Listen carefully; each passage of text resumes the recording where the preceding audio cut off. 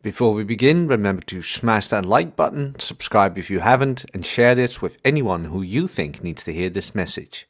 Also, if you want to support the channel, you can become a member and you will get access to weekly Q&As and the exclusive Coffee Cast podcast where we'll answer those questions. Now that we've had that out of the way, let's begin.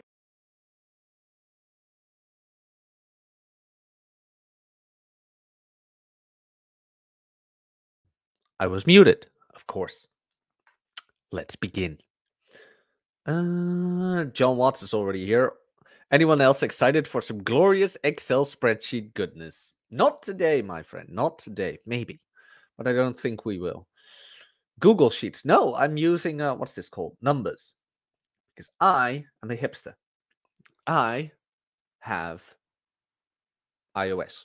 I don't have Office. I'm sorry. I'm not really sorry.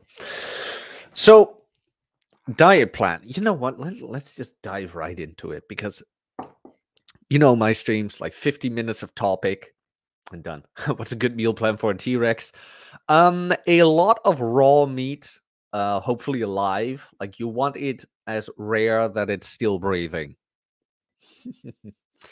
No, meal plan. In all honesty, I don't do meal plans. I don't do meal plans, and here's why. What I consider to be a meal plan is your first meal will be this, your second meal will be that, your third meal will be this, your fourth meal will be that.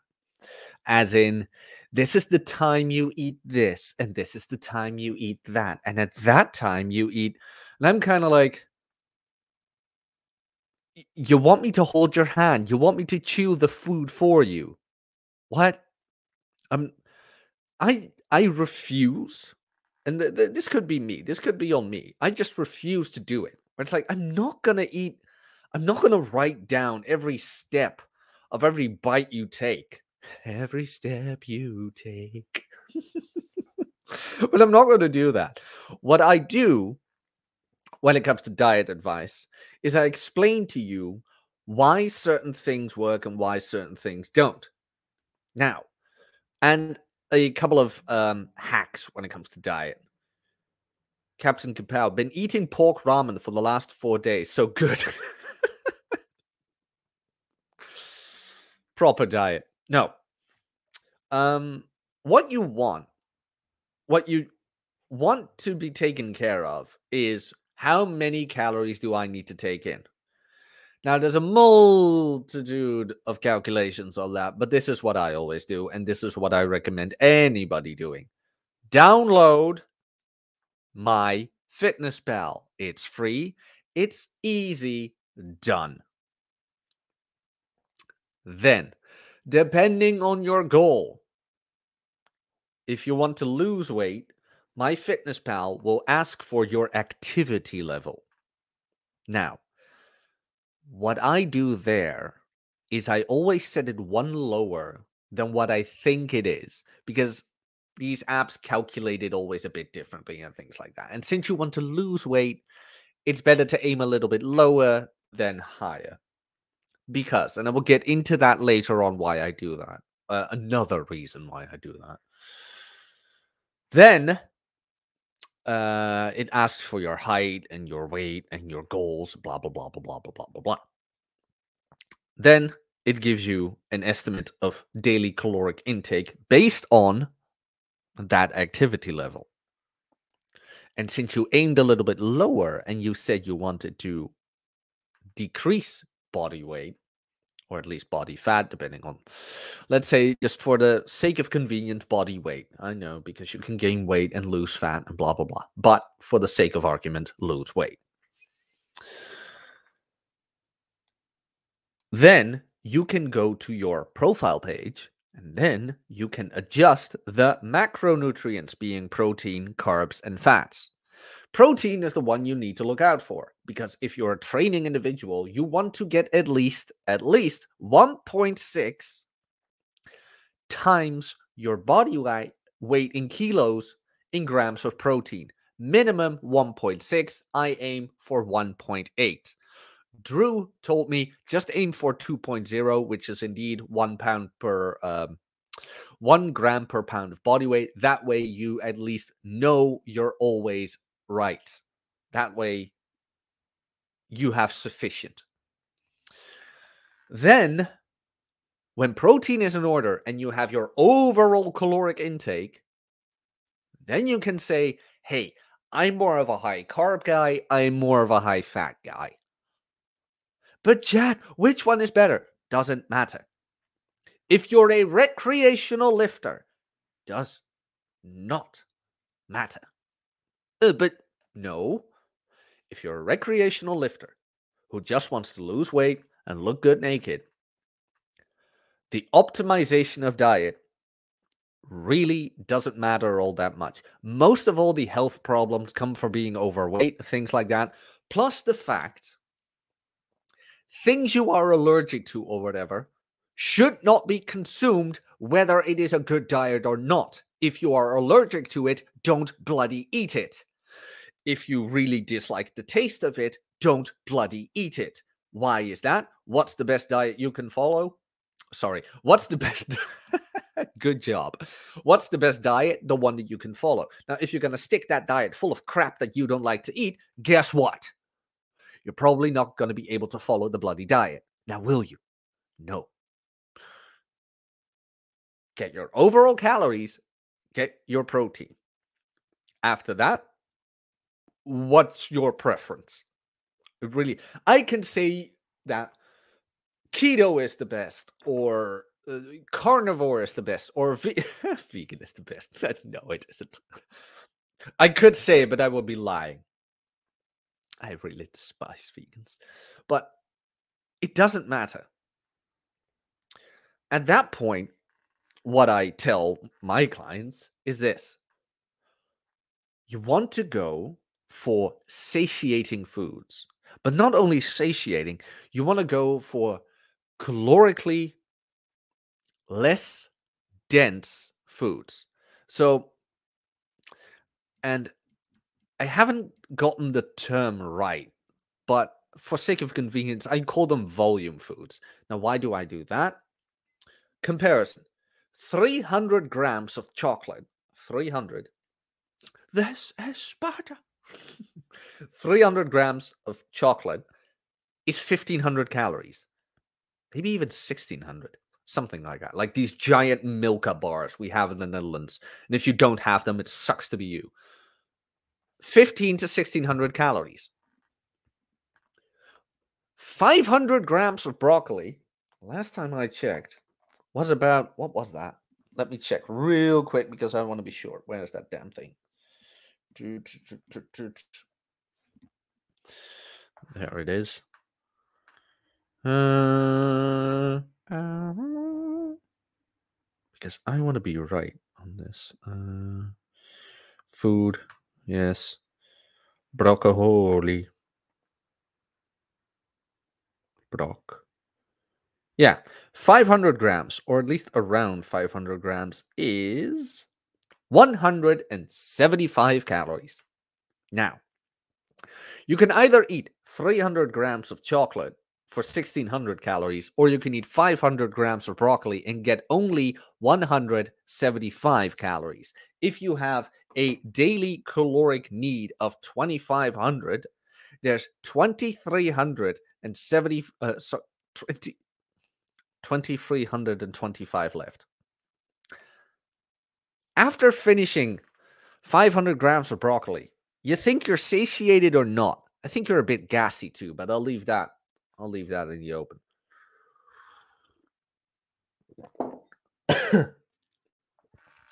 So that's what I tell my clients to look out for. Look for foods that are heavy in weight, but low in calories. Mostly vegetables. Most vegetables are that. They're like very dense when it comes to weight, in portions and things like that, but they're low in calories. Same with non-fatty meats, things like that. They're high in portion, low in calories. That way you can get satiated, but you can also get your calories in. What else do I tell them? Because that's where you kind of get to the guidelines. Now, what if, and I had a client who wanted to gain weight. Well, that's when you do it the other way around. That's when you go for high calories, but low weight. So less dense. That's the one. High density foods, low density foods. So less dense foods. But a good way to do that is high fat foods like whole milk, whole cottage cheese, whole quark, fatty meats, things like that. Because not only are they satiating, they're huge in portion. Or at least yes, they are huge in portion, but not that huge as you would need to eat if you would eat low fat. If you eat high fat, you can get in a tremendous amount of calories for with less density than the other way around. So instead of writing everything to the timing itself down for a client, instead of doing that, I'd rather inform them about better choices of food. Of course, lay down the sweets, lay down the empty calories, things like that. But what do you do then? How do you create a manageable food schedule, diet schedule? Well, get your protein right, get your overall calories right. After that, it really is a bit of personal preference and medical history. Like I said, if you're allergic to something, don't eat it. It's like, oh, but this guru told me. Seriously, what? Don't. Why would you? Well, because the Twitter guru with 10,000 followers told me that.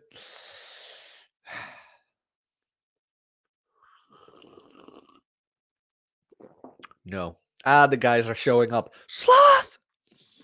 Jico's here. All the T-Rexes. God damn it. Megatron's here. Swerve is here. Good to see you guys. Happy to see you. By the way, since you're here, smash that like button. It helps the algorithm. Makes me look good. Almonds always kick my ass. They are so tasty, but seriously dense. Yeah, I mean, that's the thing. But be smart about that. Like, if you can eat almonds like you can drink water, then maybe almonds are the best choice because you go over your caloric goal for the day. Caloric goal for the day. Goal for the day. So that's what you need to look out for. That's why I always go for these highly dense foods, where it's like they're satiating and the portions are huge. Eggs are a good example as well. Like one egg is only like 80 calories or something like that. This is from the top of my head, mind you. And yes, that is with the yolk. That is with the yolk. Great source of vitamins, things like that. What I wanted to get back to, why do I advise my clients who want to lose weight? Don't do that, internet.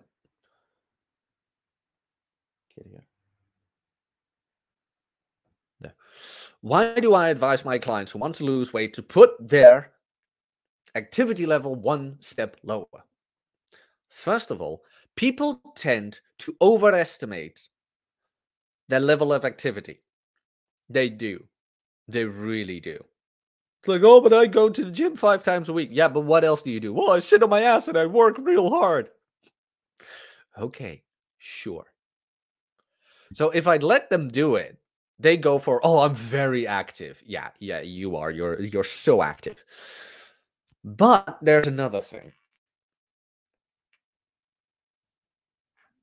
It will calculate most probably a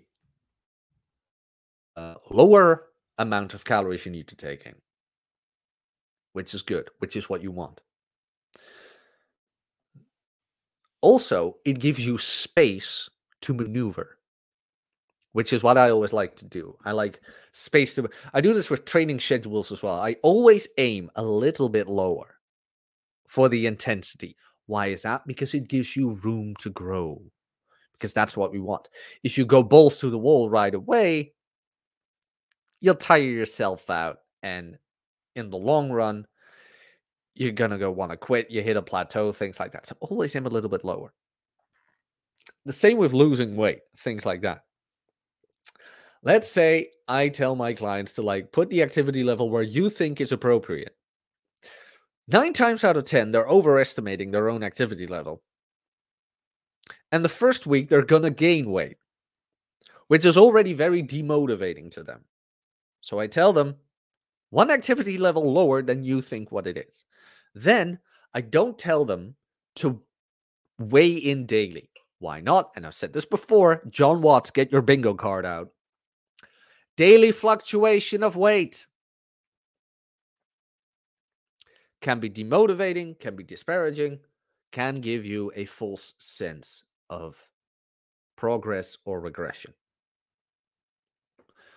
I tell them do it weekly, but not only weigh in weekly, take a photograph every week of yourself and visually see if you're changing.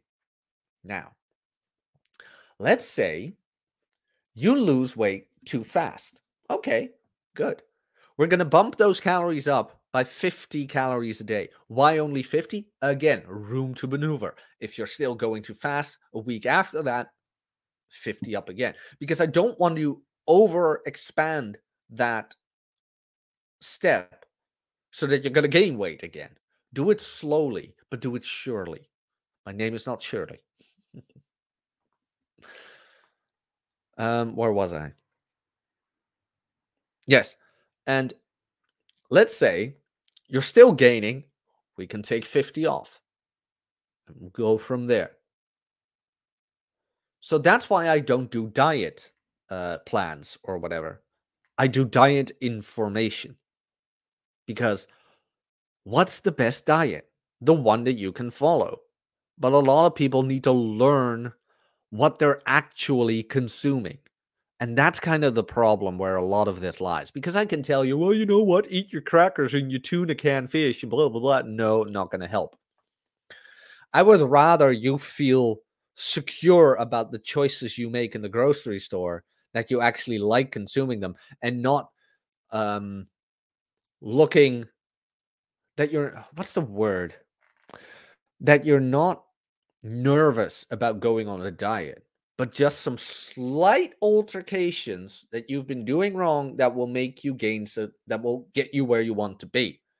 Because a lot of people, they're like, I'm going on a diet. 2 weeks, lost the weight, right back at their old habits. So I'd rather teach you the habits and the changes you can make so you can move on. Because a lot of people, when they realize, and I forgot about this, by the way, what they're taking in, they have a more conscious awareness of what they're consuming. Another thing I tell my clients, or I ask them, what do you consume when it comes to liquids? And that's where it comes from. Coffee with cream and sugar. Those carton orange juices. Fruit mixes. What else? Sodas. I tell them, coffee, drink it black. And if that's too strong for you, do tea. But don't do coffee with milk and sugar. Why not? Because those are fluid calories, and fluid calories are silent gainers. You're going to gain a lot without even noticing it when drinking liquid calories. That's one of those low density foods. Yes, it is. Because the portion isn't very high, but it's very calorically dense. Same as those fruit juices. Look at the packaging of that shit. 100% fruit. And then you look at the packaging and it's like all these added sugars. And it's like, whoa. I didn't know God had a factory. No. Let's make a union. But where was I? Oh yeah. John, what's the protein shake? I'm not even sure about. I'll get to that in a moment. With the sodas, and oh, I am going to get grief for this one. Go for diet sodas. Go for the light variant of Coke or Pepsi. Pepsi Max, I believe that is. Because they have zero calories. But they have all these added flavor molecules. Hush. I have actually done some research on that. That was one of the cases we had back then. And it turned out that when you drink, what was it? 6 liters for 6 months of Diet Coke, the chances of getting cancer increases by 1%. 6 liters per day for 6 months. It's like, what? Who in the world does that? So that's how these headlines get you. That's how the headlines get you. Plus, they did not take into consideration all the other life choices people made. Same thing with red meat. Red meat consumption causes cancer. It's like, yeah, but have you seen those articles? They don't take into consideration what was eaten with the meat, all the other life choices, you name it. So, plus, if I have a client who's like, man, I really like my sodas, I like my Pepsi, I like my Coke, I'm like, I'd advise you to go for water, tea, or coffee. But if you really feel like a soda or one of those energy drink, Monster, go for the 0 calories one. Jack, why would you do that? Because they are human. Because they are human. Every human being has a vice. Every human being, every now and then, wants something they enjoy. Now, I would rather have them take a 0-calorie energy drink or a soda than bend over backwards and punish themselves for not getting anything and going for the calorically dense one anyway. If they would have just gone for the light variant, the 0-calorie variant, there is no progress lost. So that's why I say I would rather have you drink the light variants than the normal ones if you really want to.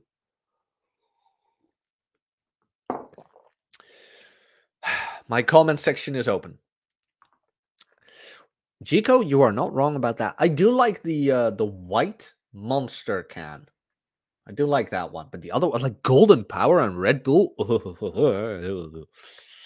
I remember as a kid, I saw a Red Bull commercial, and we lived near a gas station. I'm not kidding. We had like a gas station like in our neighborhood, and my mom needed to get something, and I saw a Red Bull can. It's like, oh, I saw that on a commercial. That gives you wings.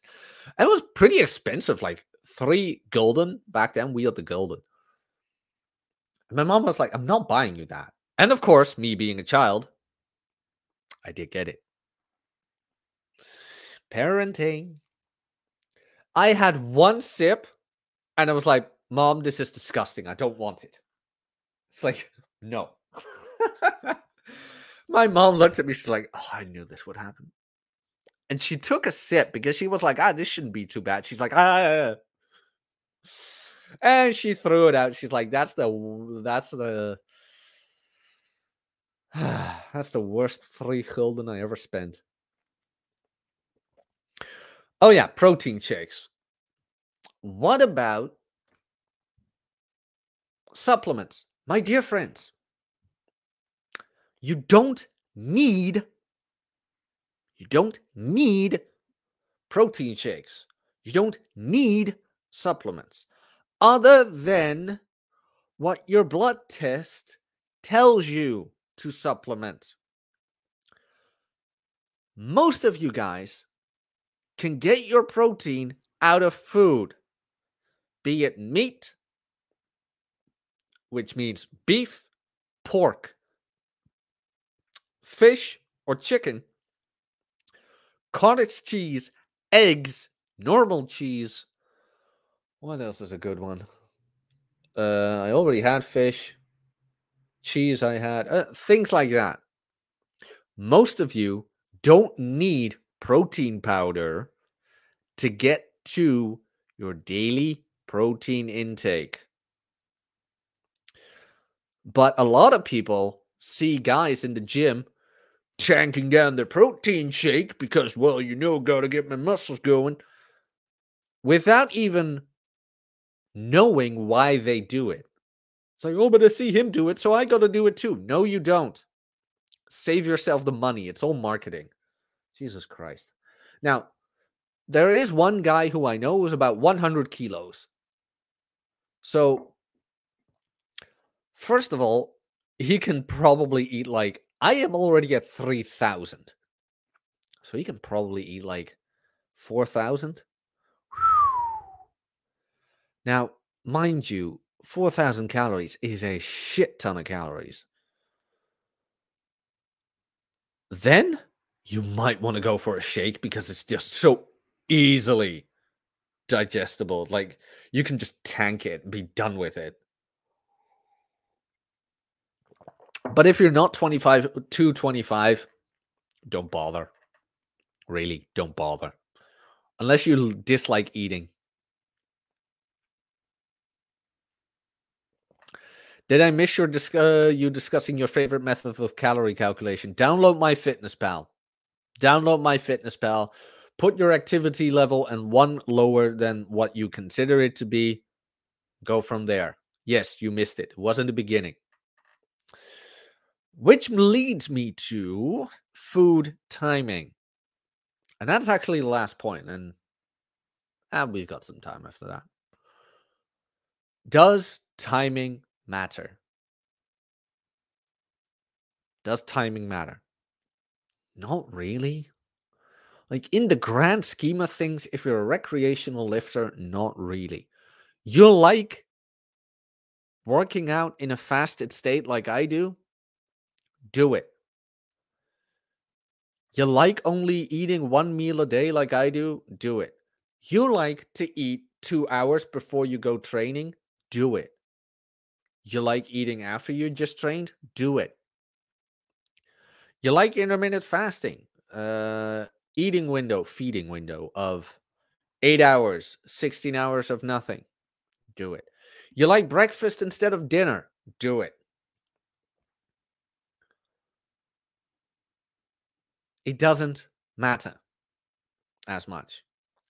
It really doesn't matter. The argument could be because, what was it again? What was the research? It depended on your circadian rhythm, mostly. Like the time you go to sleep, the time you work out, the time you go to bed, things like that. So again, it's all on the individual. But at the end of the day, what really matters is that calories in versus calories out kind of thing. So timing is something which I assign to personal preference as well. Like, if you're not a top level athlete and things like that, then don't bother with that so much. Now, what I was about to say about the 4,000 calories. Let's say you're a competitive strongman. And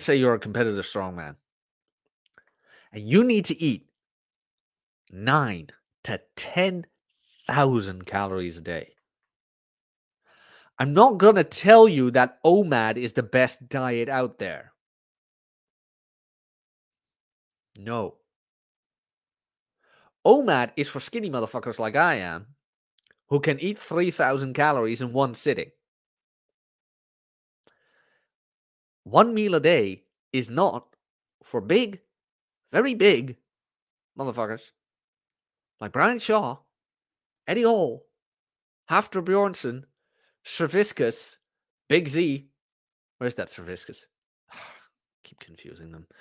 There's this huge Russian as well. Jesus Christ. He used to be a Navy SEAL in Russia. It's like, holy shit. What was the other guy's name?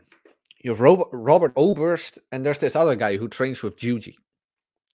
But you can't do one meal a day when your daily caloric intake is so high.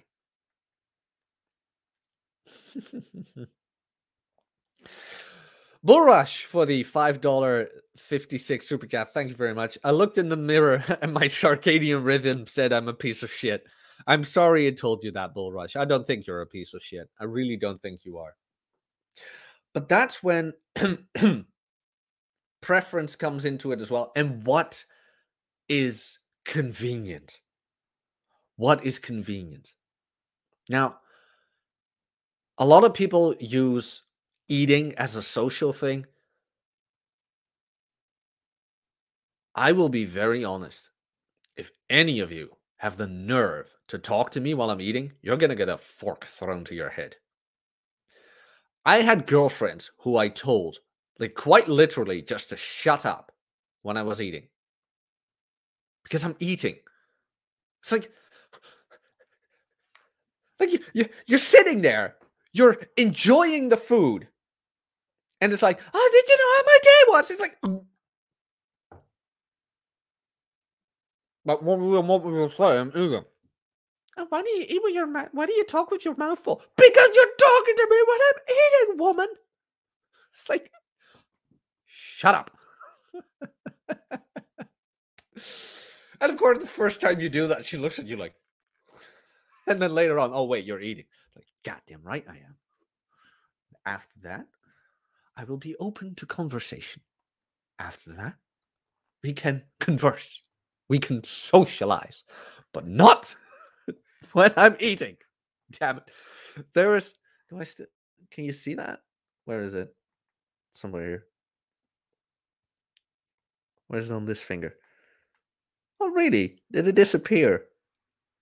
Where is it? Or is it this one? Yeah, it's this one. Can you see it? Come on.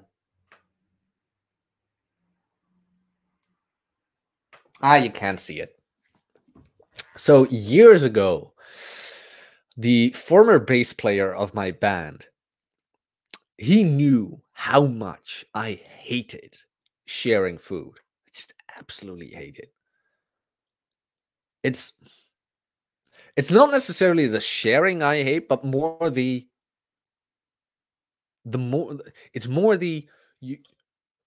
there is a period of ordering food and getting your food. And there's even time in between that. And then, like, the people you're with, they don't order anything, not while you are ordering, and not while you're waiting for your order. And then you get your order, and all of a sudden they're like, can I have a bit? Fuck you. Go to hell. And then they're like, why you're so rude. No, you're an idiot. You had 10 minutes to order your own damn food, to notice the urge of food in your body. Yet you decided against that. You decided to ignore your bodily urge to consume. And now you want to get from my plate. Fuck off. Now, my bass player knew this. The thing was, he did order something. But just for his own shits and giggles, he stole, what was it? Like a potato chip, it was, I believe, from my plate. And I knew what he was doing. I don't know why. I was just a bit pissed off, but I tried to do the same, and he stuck out his knife. And my finger just went right under that knife, just through it. And ever since then, I have this small little scar on my finger of that knife. Oh, we laughed so hard about that. It's just amazing. No, but I have been yelled at, man. It was so stupid. It was stupid. It's like, really? I had a friend once I was like, I'm ordering food. Do you want any? Do you want? I'm buying. Do you want any? No. No, I don't. I just ate. Fairy. Are you sure? Are you sure about that? Yeah, I'm sure. So I get my food, which was, as we like to call it, a kapsalon, which is doner kebab, French fries, a whole bucket of cheese, and some salad if you want to. But I'm not a rabbit. I start eating. I had just put in my first bite. And he goes, hey, you mind if I get a piece of that? I'm like, mother fucking dipshit. So I tell him, I asked you 3 times if you wanted some. Get fucked. He's like, you don't have to be childish about it. I'm like, mother dipshit. But that's what pisses me off about it. It's like, you had the time. You had the... You capability. You had the capability of doing it. Yet you refused. It's like, what more do you want me to do? It's like that meme, that guy on the bicycle. The angry truth. Kinda. What are you guys talking about in the chat? Oh, yeah. Judd Grover, of course. Just got here. I like cottage cheese. What are your thoughts on peanut butter? I mean, if with things like that, I kind of go with if it fits your macros. Why not? I would be a bit artistic about it. Like, do it on the scale. Oh, like, if you want to do portions for peanut butter, put your peanut butter on the scale, put it to 0, and then it shows you how much you take out. Then you get minus 15 grams. And that way you can calculate in your app how much calories you have of peanut butter. I have nothing against peanut butter. You have these all organic peanut butters which are a bit more oily. My protein has those. I had that peanut butter and it is amazing. It is the best. But of course, people wanted to share that. Or no, people wanted me to share that. Where it's like, oh yeah, share with us. Yeah, like I said, all natural ones. Jack gives us the finger. Jack's split personality is finally coming out.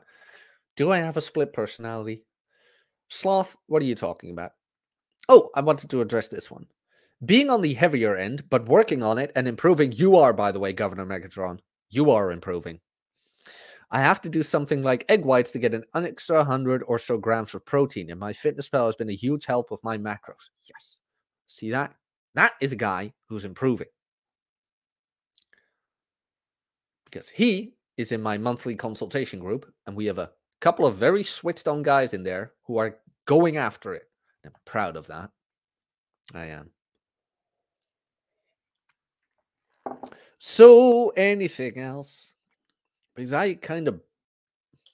Wow, 40 minutes. I said everything I want, and it finally took me longer than 10 minutes. How about that, y'all? That deserves an applause. Oh, I got a new book yesterday. I got 2, by the way. I'll show you. No. I got Dataclysm. This one. So stupid, by the way. I liked the other cover of Dataclysm, but it was 10 euros more. I'm like, it's the same. Has the same theory in it. I'm not going to pay 10 euros more for the damn cover. And this one, Everybody Lies. This one was recommended to me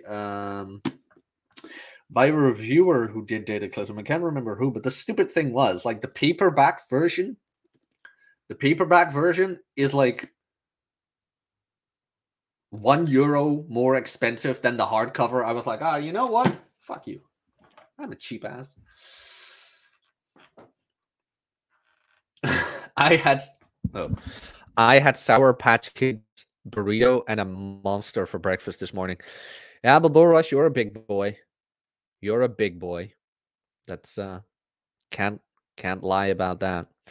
How the fact that we all not get wrenches because Sulaiman, my chat is very Spurg free.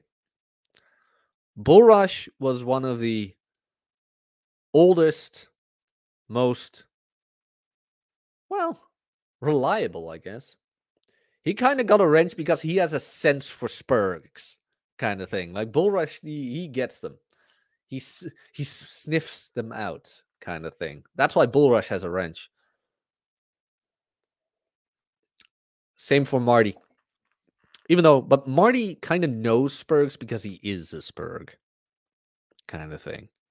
Plus, my chat is members only. Him. And I am very thankful that my chat is members only because that way I don't have Spurgs in here. At least not a high level of Spurgs, which I'm very happy about. That's kind of it. That's all I got to say today. Yeah, that's it. Links. Truth the mug. To tell your friends. Rob gave us all wrenches. Yeah, I saw that, man. That whole chat is blue. But all of you are green, Sulaiman. All of you are green. You have these green, cool little badges. Don't worry, mods. The only thing mods can do is like ban idiots. Doesn't have more added value to it. Let's see. Truth the Mug is in there. Get on the email list for the exercise performance course. Chuck Grover gets it. The truth is out there. Audiobooks. I really recommend. I want to ban more. You can't ban other mods. I tried that before. Oh, nice Governor Megatron. That will be amazing. High functioning artist, as Ryan calls them. Yeah, most definitely. In all honesty, next Thursday, I will be doing a show again on some red pill theory, which I have not done in a while. But I do want to do it because I found an old married red pill post about it, which will be rule 1. We're going to talk about rule 1, not rule 0. No, we're going to talk about rule 1. But I have seen a couple of things on Twitter where the sexual marketplace is being talked about in the abstract. Ladies and gentlemen, the sexual marketplace is situational. And I've said that before. It is situational. Situational. When I walk into a Dungeons and Dragons meeting, I will be in the top 20% by default. Let's be honest here. If you are going to play Instagram game, it's going to be a little bit harder to be in the top 20%. I found out my YouTube channel is in the top 20% of all YouTube channels. Where my hoes at? Where they at? Well, I'm a top 20%er. Anybody?